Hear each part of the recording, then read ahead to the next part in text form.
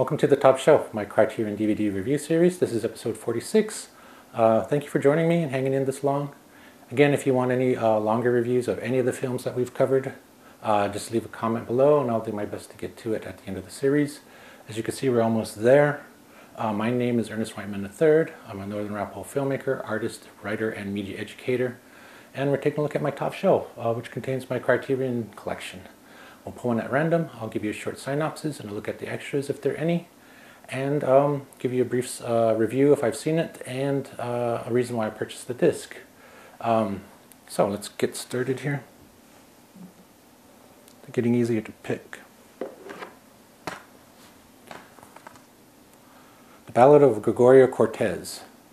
This is a very interesting film, and again, I bought it because I had heard so much about it. I even seen trailers of it on television as a mere lad, but when I was younger.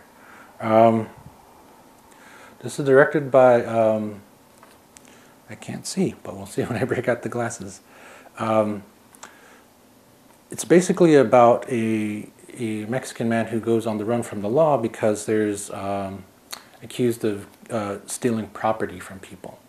And it just leads to this huge manhunt. And it stars Edward James Olmos, who also produced it.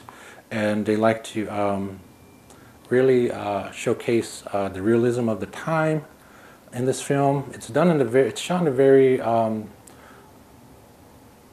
don't want to say documentary-like, but it looks like a documentary camera form, but it's just applied to a feature structure. So let's break out the glasses, get some more information for you. It's from 1982, it's 106 minutes. 2K transfer, interview with actor and producer Edward James Olmos. New interview with Sean A. Noriega, author of Shot in America, Television, the State, and the Rise of Chicano Cinema. Cast and crew panel from 2016, including director Robert M. Young. That's who also directed this. Plus an essay by a film scholar. Now, I've watched this and I find it pretty interesting. Again, I'm always looking at Western forms.